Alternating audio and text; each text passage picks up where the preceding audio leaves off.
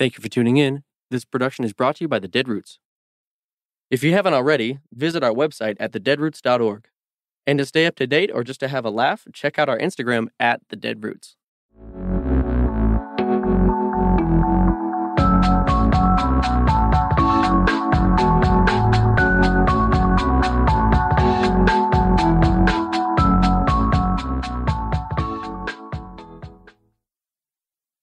Hello, universe. Welcome back to Sequoia and the Dead. Thank you for tuning in once again. Today we have Estefan. Hi. How are you doing? Doing good. I'm not sure why I'm here. No, I'm just joking. No, I'm excited to be here. Thank you for having me into your home. It's a beautiful, beautiful place, beautiful atmosphere, beautiful pets, most importantly. Oh, thank you so much. Yeah, today we just got our brand new cat named Bones. He's a little black cat. We might show him on the Instagram or something at some point. Oh my god. Oh my gosh, he's so tiny. Yeah, for sure. All right. May I ask how old you are? I'm 31. 31. Such a boring age. What is the highest education level you have achieved or attempted? Some college. I have a associates in communication. A lot of good that did me in life. Wow. Yeah. That's kind of cool, though. Yeah, I guess. Like all my talents, discernible talents are with words, so I guess that kind of helped. It's just a really expensive piece of paper, though, you know. I don't got to tell you. I understand that. Do you have a will? I think I do, because I worked as a banker for Chase for a while, so I think I do have a will, oddly enough. Well, you should definitely go check out this really cool website I actually just made my will on. It's called Free Will, Oh, okay. and it's a completely free software. This is not sponsored.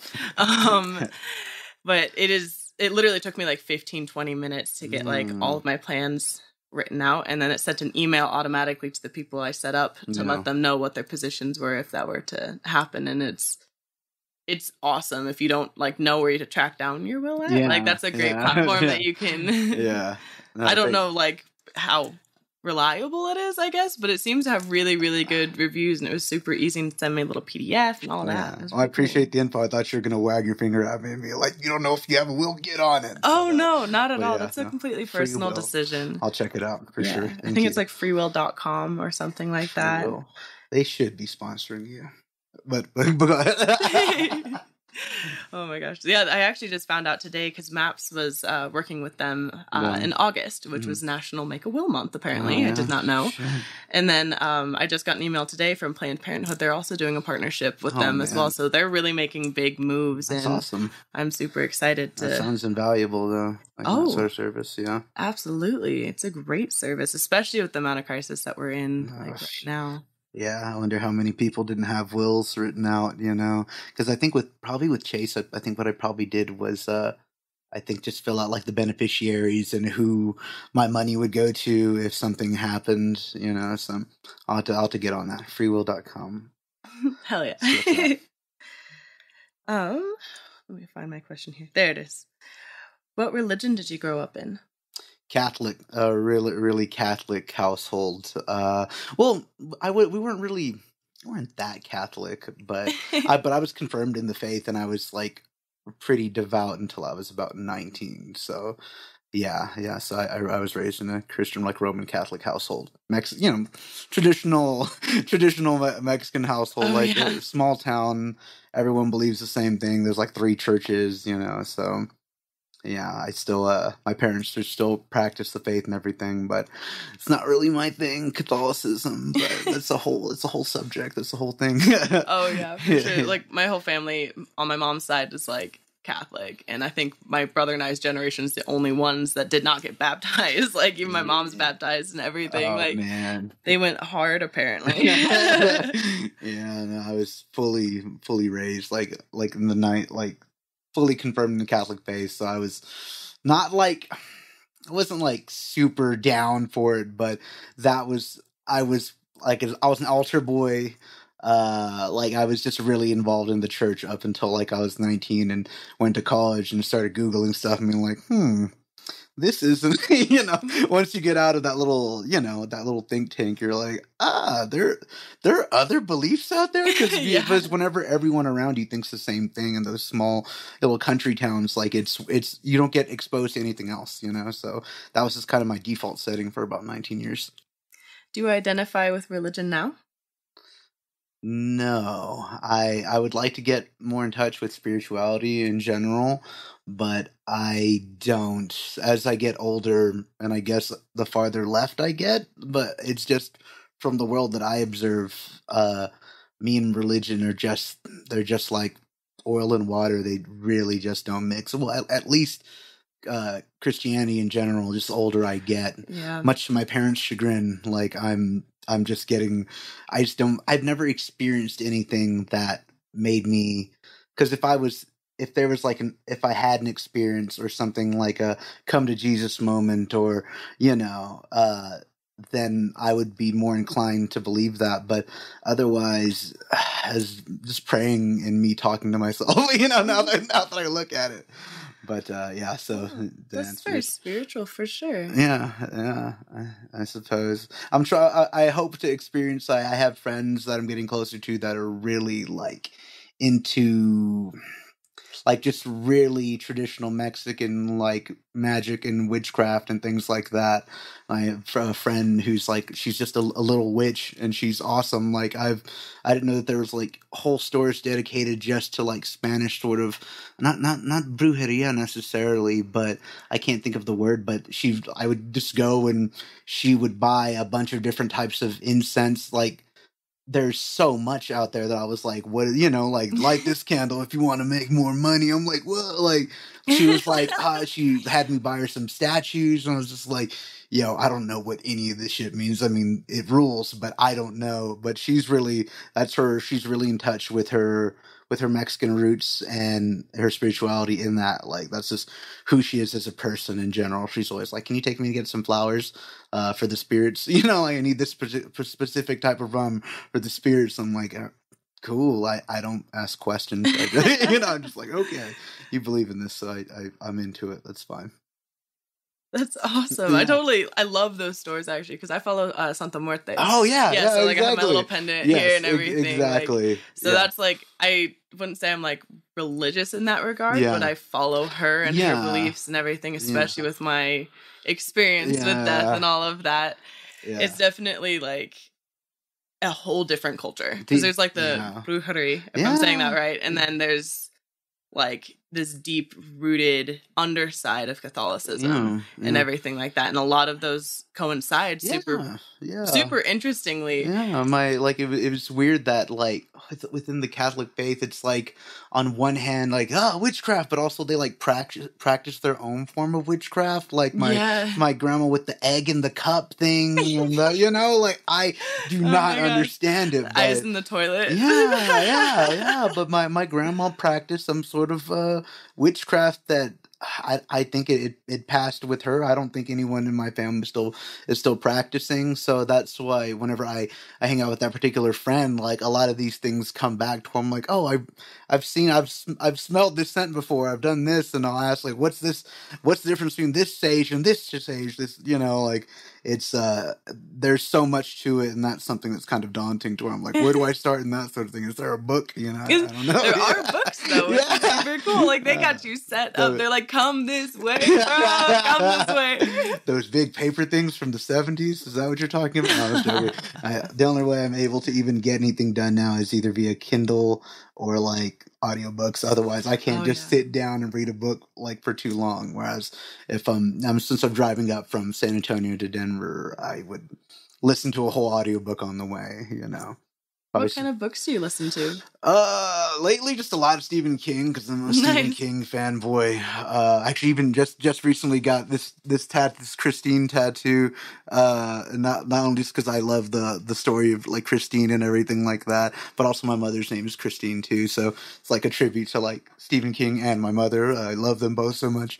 That's so beautiful. I love that. Yeah. So I've been doing that, and I've been reading biographies too. The Matthew McConaughey one is actually really, really good. Really? It's really just feels like you're big chilling with Matthew McConaughey for like 6 hours, man. Like him just telling you stories of what's going on and everything. Like his first acting gig and how he kind of fell into it in Austin. Like it was just a thing that he wasn't really trying for it. He just ended up happening for him, and he kind of, once he got into it, he wrote down all these goals for himself and everything, and that one's incredible. And I also been reading I just finished Over the Top by JVN, like Jonathan Van Ness from Queer Eye. That one was really good. He's so effortlessly funny that, so those are really highly entertaining things. And since I go to like a lot of shows, and sometimes it's just nice to have a little break from music and just listen to somebody talk about their life, for once, instead of me hearing me talk. Since I'm alone a lot, I just talk to myself all the time. But yeah. If it keeps you sane, Yeah, for sure. Have you ever done psychedelics for religious or spiritual purposes? No, but I really want to, not for just for mental health purposes. A lot of people that I know take it for just depression and whatnot, and they describe it as like a hard reset for the brain, which sounds dope because man, like I just, I suffer from depression, anxiety a lot. Even though like I feel like I have a great life, my chemical imbalance just, tells me different. So I would like to do that in the future, but no, the answer is no, I haven't done that yet. It's such a great experience when used for that. And like when you're mentally prepared for that as well, it puts you into such a nice state for that neuroplasticity to take in, because that's like the rewiring of your brain in a sense. Yeah.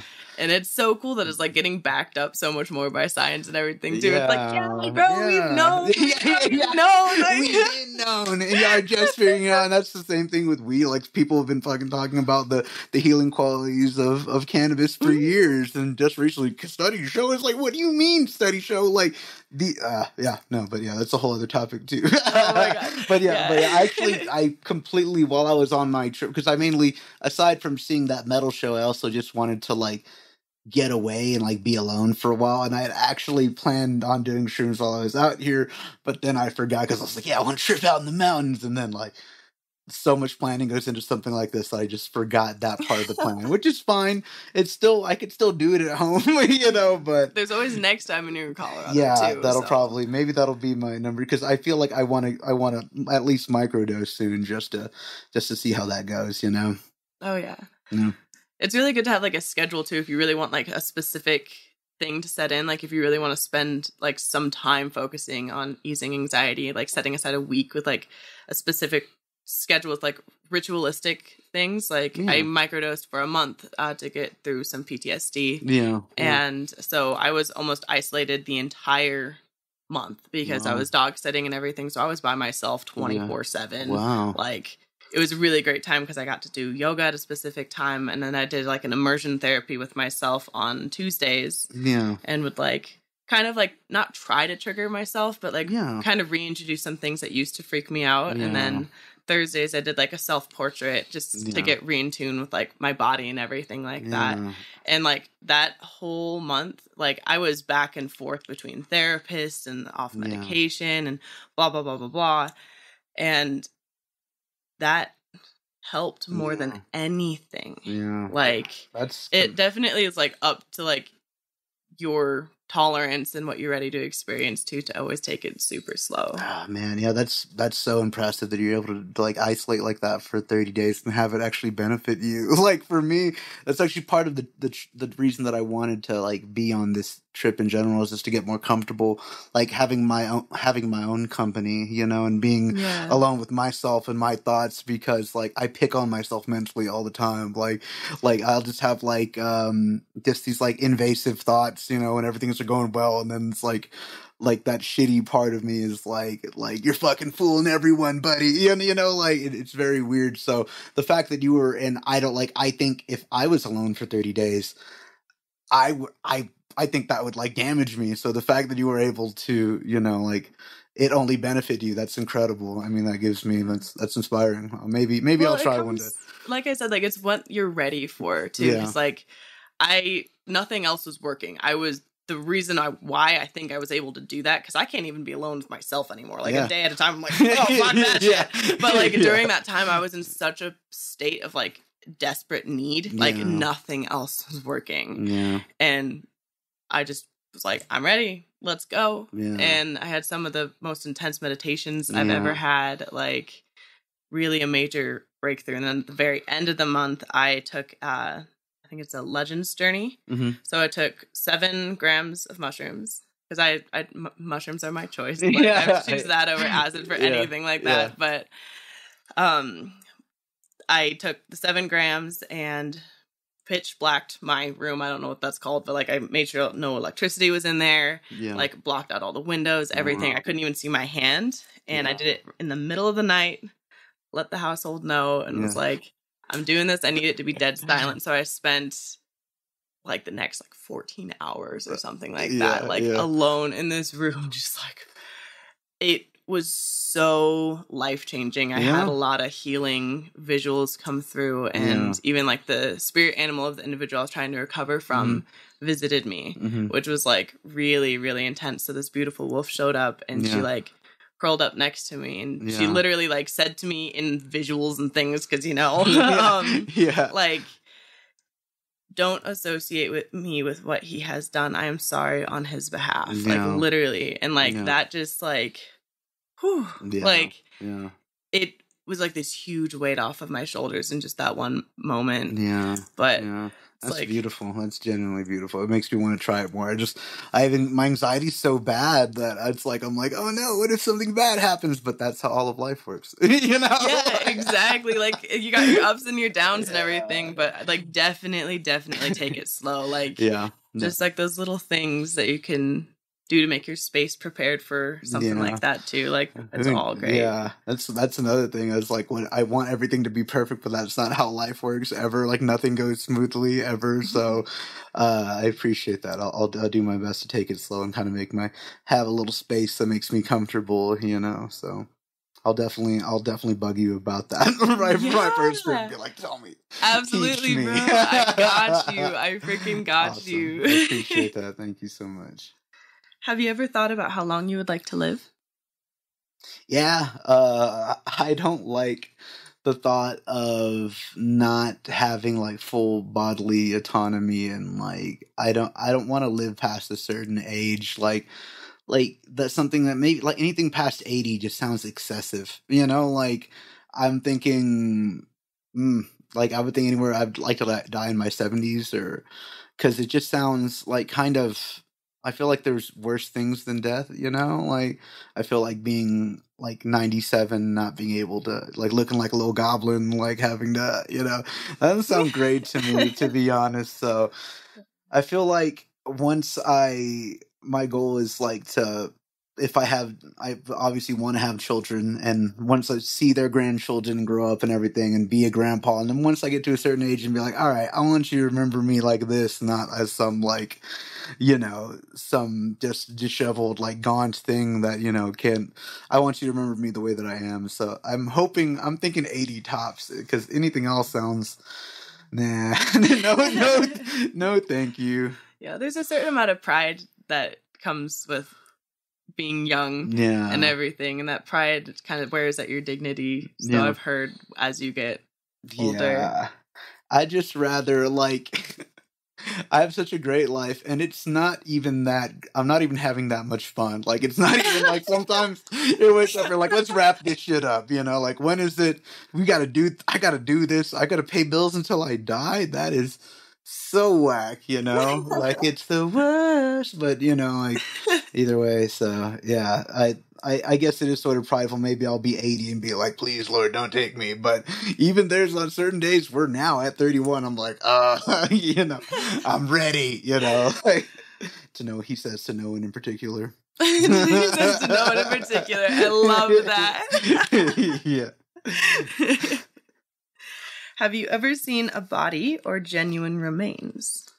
I mean, I have been to a lot of funerals. Like, just my family is a lot of, you know, like my great grandparents passing. I don't think I've ever seen I think I've seen like a few bodies like in like accidents. I think there was a time where saw some people just like, because like people don't, I feel like people don't take driving as seriously as they should, so, and some people I feel like they didn't receive proper education, so we're driving these big death machines everywhere, right? And so it's just, I've seen bodies thrown along, but it's not anything that's too personal. It's just like, oh man, that's whack. Like I don't know. So whereas with family, it is someone seeing someone, and not. I've had, I think, 3 grandparents pass away that I could remember like their funerals distinctly. So otherwise, like just remains, no, just pretty much just the full Catholic, the theater of Catholic funerals, where there's like, it's not just a funeral, there's like a wake, a rosary, there's like, it's like a 4-part thing. It's like, yo, I do not want that when I pass. I don't want that whole thing. Like, just throw me in the trash. No, just throw me, like, just I really, all I want is to be cremated, put me in an urn, and then like play a show, like have like, then the people that can't play anything just talk a good memory, like say a good memory or a way I impacted your life. I don't want that whole like a rosary, bro. I don't know. Have you been to a rosary? No, I haven't. It is so excessive. Like, so besides being like artistically like beautiful, like jewelry, like every bead means something different, and like you just say those prayers a whole bunch for like an hour, and it's just not. Yeah, it is. So excessive. This is super excessive. So any time that's like, all right, the rosary's here, I'm like skipping that part, like, I'm going to skip that because it's like, it's just so like, bro, like that's the thing is like funerals are just, they're like theater, and not my favorite form of theater, not fun theater, just, it's like a whole, it's really ritualistic, the whole thing. It's kind of like bizarre, like that we go through all this just for one person passing, which, I mean, it's cool, but also like, dude, like how much does that cost? How much time and effort goes into this? It just seems excessive, Why do you think it like seems excessive? I just want to ask a deeper question. I'm just curious. Oh, it's just like, I really don't feel like we matter all that much, like, well, I mean, like we're just like a grain of sand in this big desert, and it's kind of like, you're gonna, every time somebody passes, you're gonna like, there's 3 different ceremonies, and then it just seems to be almost like it's like, and it's not fun, like none of it is. It's all just sorrowful, and like even the person that I had my bassist in the band that I play in, he passed away.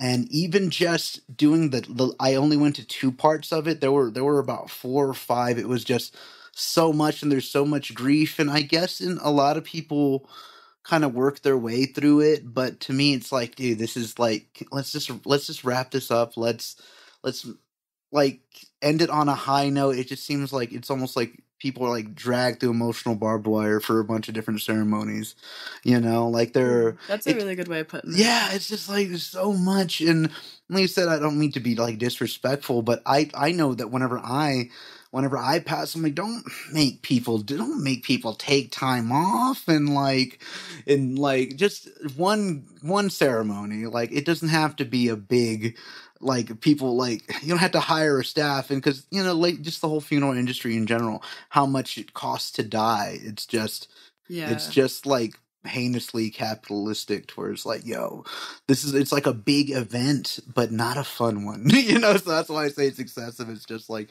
this really long ritual. It's just like I don't want to put anybody through that, quite frankly, because I've been put through that a lot, and I'm like, this is not chill, this is not it. I'm straight up not having a good time. So yeah, that's why I think it's excessive. That's a fantastic answer. I like all it was very dynamic answer. I'm glad I could explain it, because I was like, oh, is it not excessive? But I think it is. I'm like, because I feel like I've had to go to a lot of funerals in my day, and every time it's like, let's just get to the, like, there's just a certain part that I feel is necessary, and a lot of it is just, like, let's get to the meat and potatoes of it, but there's a lot of other little, like, pain side dishes that you have to get through in order to get to the final, okay, it's something I always leave with, like, a really big sense of relief, like, oh, I'm so glad that's over. Like, because you've already been grieving for a long time, and now it's like, okay, but I don't know. So I'm always like relieved after a funeral. I'm not, there's not really any closure, and it's just like afterwards, like, oh, I'm so glad that's over, because quite frankly, that's always how I've always felt about church in general. No kid, like, my parents would take me to, like, the Catholic services, like, in the Spanish services, and I didn't even speak Spanish, so I would just sit there in church being like, okay, like, I am in the presence of God. And then, honestly, the coolest thing about that is, like, the Spanish choir's way doper than the English. Like, the music is actually way more fun and, like, exciting, whereas, like, the hymns that, like, in, like, English, like, they're the most boring, saddest, one bread, one body. Like, it's just such a bummer to have to sing like, they're such sad songs, despite the fact that it's such a rich organization, and there's so much, like, it's like a building made of gold. It's like you're sitting in a palace and then singing the saddest shit, But, okay, sorry, I digress. No, I freaking love that. What are your thoughts on cultures that exhume the dead for ritual? Oh, that's tight. Like, I mean, it's not tight, but I mean, that is weird, but I don't know. I don't think it's any weirder than what we do in general. Like, I don't think it's any weirder that we, there's more dead people on Earth than there are alive ones. Like, there's just so many dead people underground, so I think that's a bizarre ritual in general, like burying your dead like that. I think that's weird in general, like, and like making, like, it costs at least like $10,000 to die, like, it's just so expensive. So I don't really pass. I mean, that's weird, but it's just like culturally the way that we express, like, death and everything like that. It's like, it's all weird, I haven't. Like, they got their thing, we got ours. It's like people, and everyone's, this is the right way. I was like, all right, that's what everybody thinks about everything ever. So it's like, okay, I don't judge, but I would like to do more. I would like to know more about that. So I'll bug you about that too. Send me a text like, yo, hit me with the Wikipedia link or something to this particular tribe or whatever. But that's a good question. That's interesting. Yeah, there's a lot of different cultures that do so many different things. It's freaking wild. And there's this new, like, this is weird to use this word for this, but, like, a trend when dying. Yeah.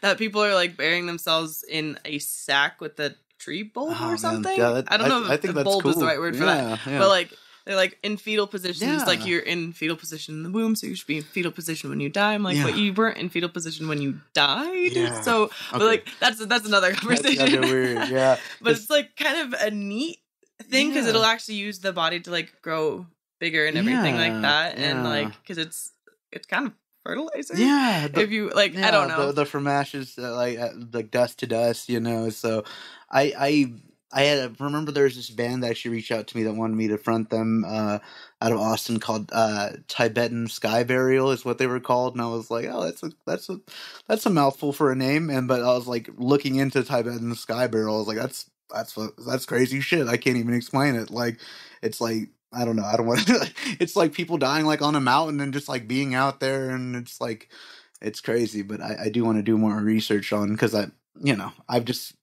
once again, like, everybody around me has like the really basic, like, the Catholic funeral, so I've never been to anything different, kind of like most of the weddings that I've been to have just been traditional Catholic weddings. It's just the ritual's always the same, so it'd be cool to see something different every now and then,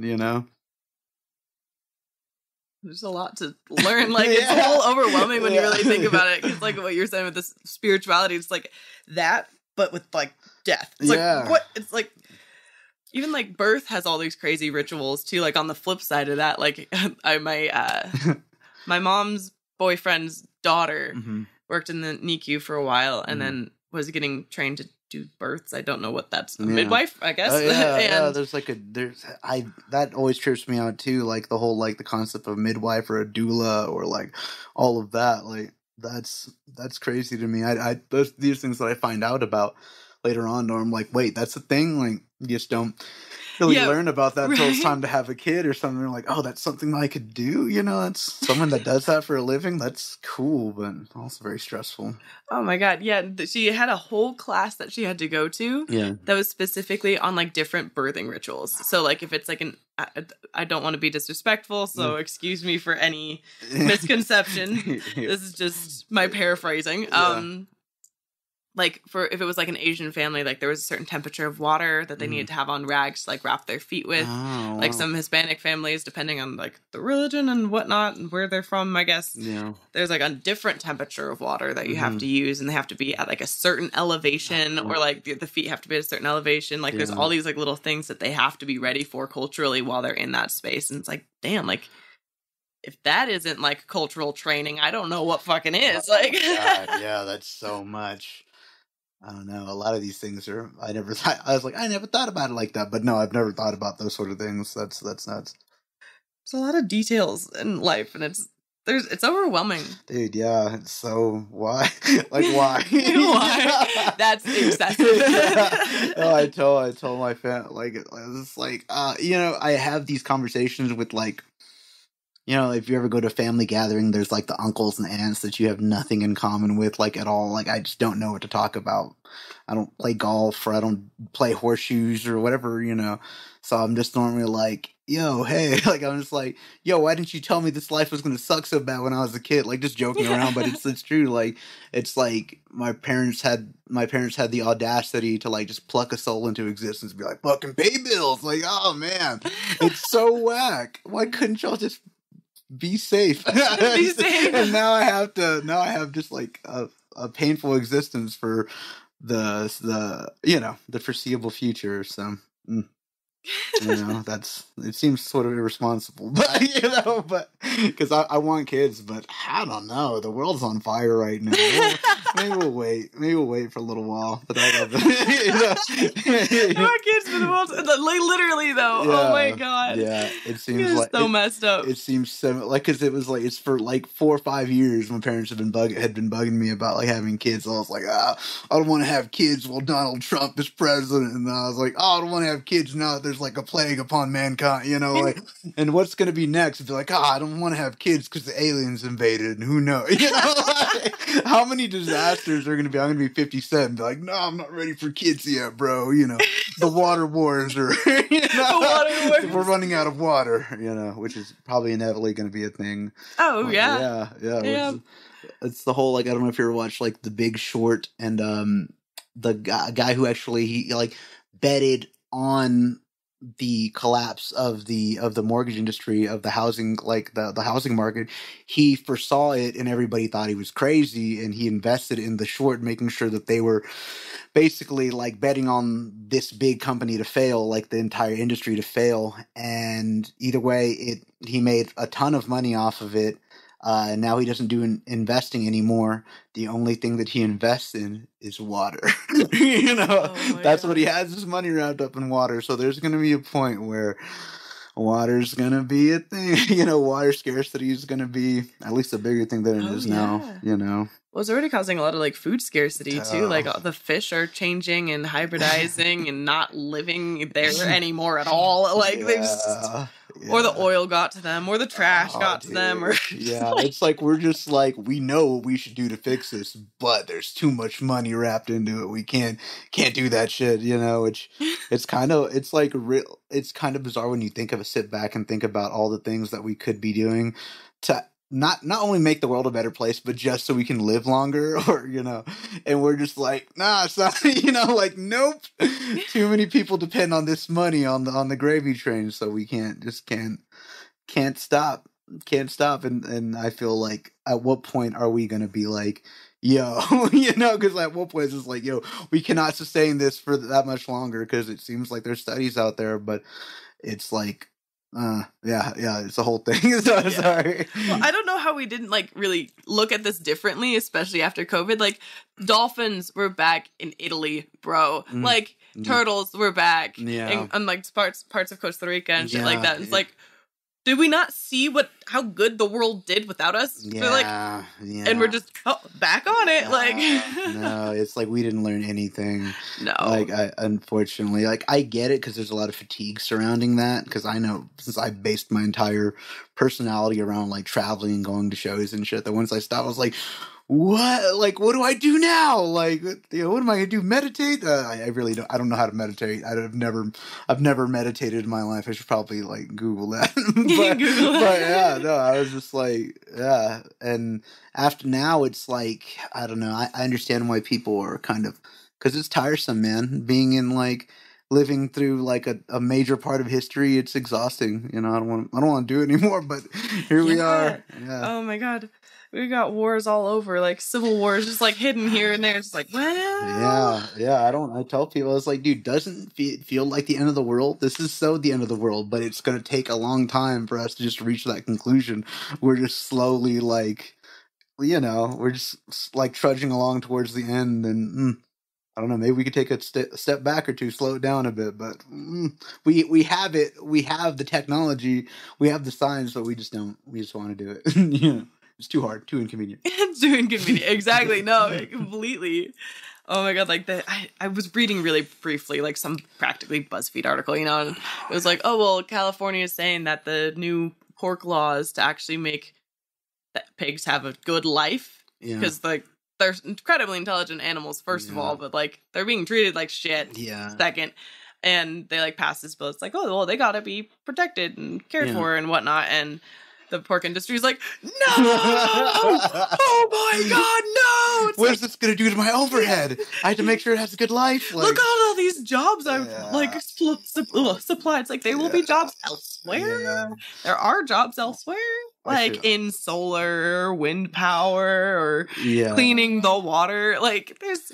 Yeah, no, totally. Oh, pigs are so cute. I would like one, but they don't stay little. They get really big regardless. And one day when I have land, I would like a pig. But until then, like, I would love a pet pig, but also it means I'd probably have to stop eating pork because it seems kind of like insensitive, It's like, no, what a sack of shit, right? Be like, he can't own a pig because then he'll have to stop eating pigs, and that's just like once again too inconvenient. Full circle. Yeah, you want me to have to get the impossible meat? Nah, no way. Fucking turkey bacon, suck it. No, Oh my god.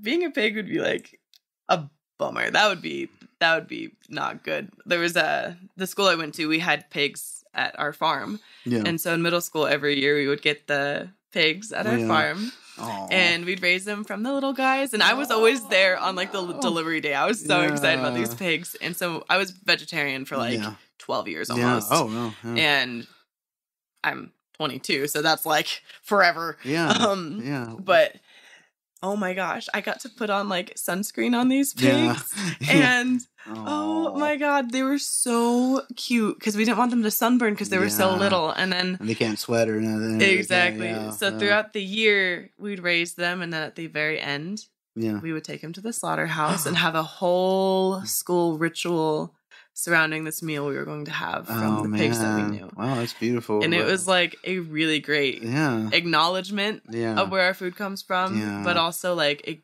generally beautiful like process to begin with. Yeah, but I do gotta say, we are running out of time. I talk so much. I love it, dude. No, this is a great conversation. Well, I appreciate it. Thank you. Yeah, thank you for coming on. Thank you guys for tuning in, whether you're on the podcast or on the video, Instagram video, whatever. Thank you guys so much. Stay tuned for next episode. Live spicy.